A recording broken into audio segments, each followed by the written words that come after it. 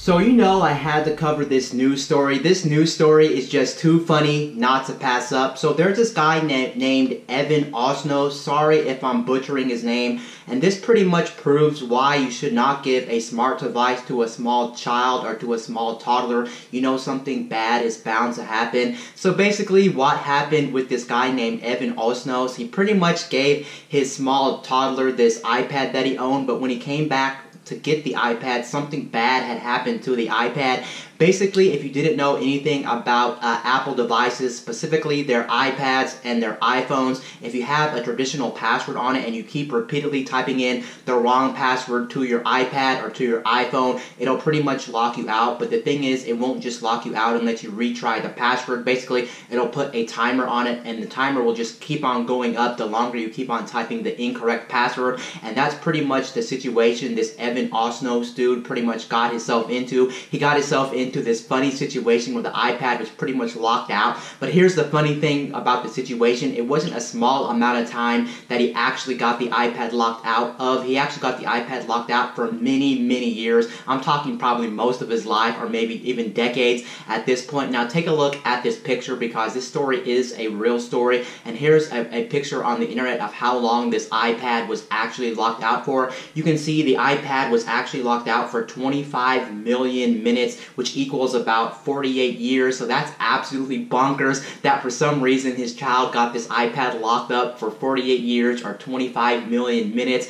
And that's absolutely bonkers that the iPad is locked up for that many years. And of course, no human in their right mind is going to wait 48 years or 25 million minutes to get their iPad unlocked. Most likely they have to use the iPad right then and there, so it makes sense they would want to call out for help. So of course that's what this dude did. He called out for help for this iPad situation, and he pretty much took to Twitter and tried to ask for help, but a lot of people out there really didn't help him. You know, being the internet, you know you're going to get some sarcastic people, and there was definitely some sarcastic people. One person actually told him to put the iPad in rice, but if you know anything about electronics, you usually only put devices such as like an iPad, a tablet, a smartphone in rice.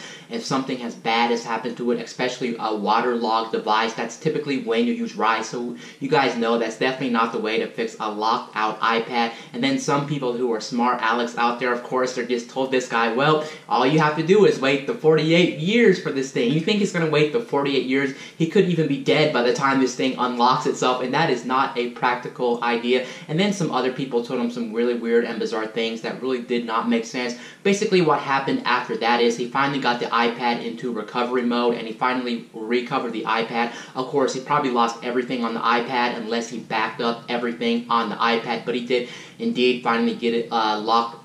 He did finally get it unlocked, and he can finally use the iPad. So the story actually had a very good ending in this point, and that's absolutely good for this man who pretty much gave this tablet to his small daughter or child who played around with this. That also proves sometimes passwords are not necessarily a good thing. They can actually be a bad thing, especially for someone like him giving it to someone else, like a kid who doesn't know what they're doing, just messes around with the iPad, could actually lock up the iPad. Or maybe you're a person that's forgetful and just keeps forgetting the password and keeps locking yourself up, and the minutes keep going up on that situation. So not always is a password the right way to go about a device. Sometimes if you know you have ownership of the device and you're not necessarily going to lose it in the long run and no one's really around it, maybe you're better off just not using a password altogether, or doing something else, maybe like a fingerprint scanner or like an eye scanner or something else than a traditional password, which you can actually forget in the long run. And then on top of this, it really does prove in this day and age, it's just sometimes not a good idea to let your little toddler or let your little child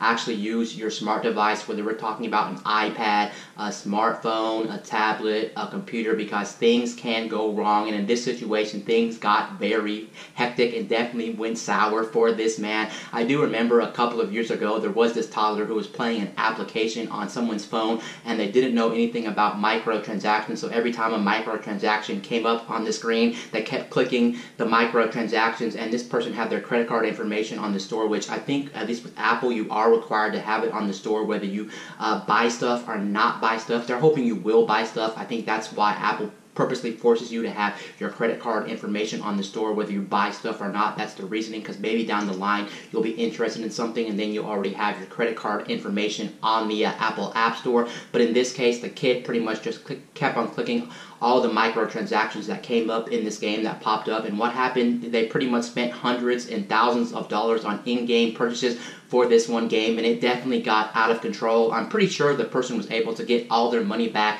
on all the in-game microtransactions their kid actually racked up on the game without them knowing. So sometimes it's just better off you make sure you know what you're getting yourself into, and make sure you give your toddler or small child the right type of device for them and do the right thing. But in this situation, everything just went sour.